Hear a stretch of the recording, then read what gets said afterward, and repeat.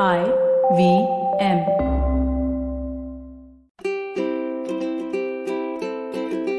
Hello and welcome to the Habit Coach podcast. I am Ashdin Doctor, your habit coach. And today in the hot seat, we have Likhit.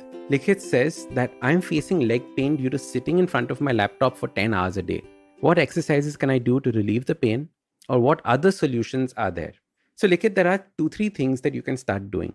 The first thing is that I know we're all sitting in front of our laptops. In fact, I sit in front of my laptop all day. My coach sometimes wonders how I manage to only get like a few hundred steps in because some days are really, really packed with work. And I'm writing my book, I'm writing my podcasts. All of this is happening here. So the way that I structure my working time is into 20-minute slots.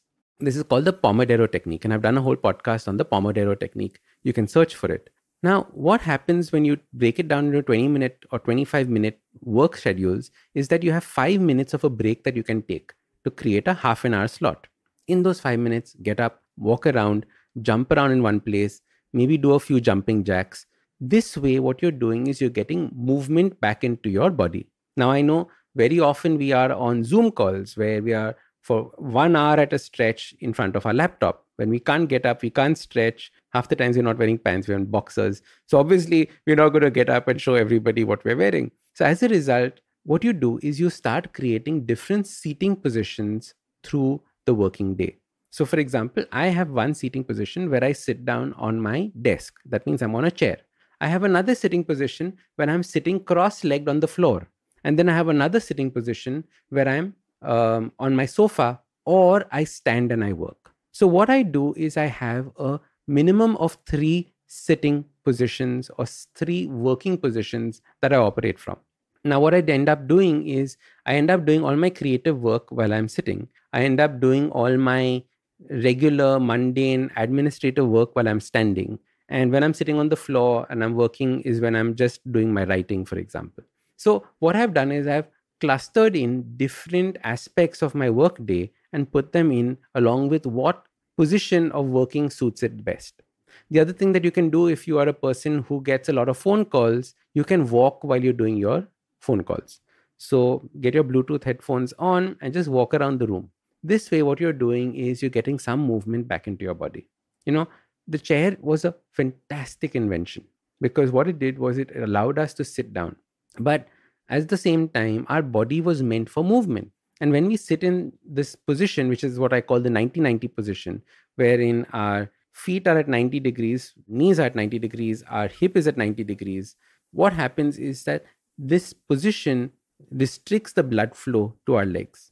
It pinches the nerves that exist in our feet and our legs. And as a result, this is what causes pain. And this can lead to multiple problems going ahead. So what I suggest all of us do is I suggest we create these multiple positions that we can sit from and work from or stand from. This way, you're adding movement back into your day. The other option, like I said, create the Pomodoro technique. Every 5 minutes, get up, move around, jump around. I have a trampoline that I use. I jump on the trampoline. So I'm getting movement throughout the day in my body instead of just sitting in one place. Because like you know, you spend so much time, 10 hours in front of it, and then you get up and then you feel like you've been run over by a truck. Everything hurts. Your back hurts, your body hurts, your legs hurt. So start getting movement in and you'll see a dramatic shift in the way that you work. If you enjoyed this episode and you want me to answer one of your questions, check out the link in the description below. Click on it and give me a nice, juicy description of the problem that you're facing. And I'm going to go and try solving this for you. I am Ashdin Doctor, your habit coach. And remember, awesome lives, they start with awesome habits. Usually in a podcast, it's me who speaks to you and you who listens. But I've been seeing your comments and it's time. It's me listening to you. Following the overwhelming success of this podcast, the good folks at IVM Podcast Network have decided to come up with a Kannada adaptation of the show for those who prefer listening to it in that language. Do make sure you let your Kannada speaking friends know about this as well. So start these habits and share with us your progress using the hashtag #TheHabitCoach. If you like this podcast, don't forget to check out other interesting podcasts on the IVM network. You can listen to us on the IVM Podcast app or ivmpodcast.com. You can also follow us on social media. We are at IVM Podcasts on Twitter and Instagram. If you want to reach out to me, I am Ashdin Doc on Twitter and Instagram. You can find lots more information on my website, awesome180.com, or check out different content on my YouTube channel called AWESOME 180. That's Awesome 180.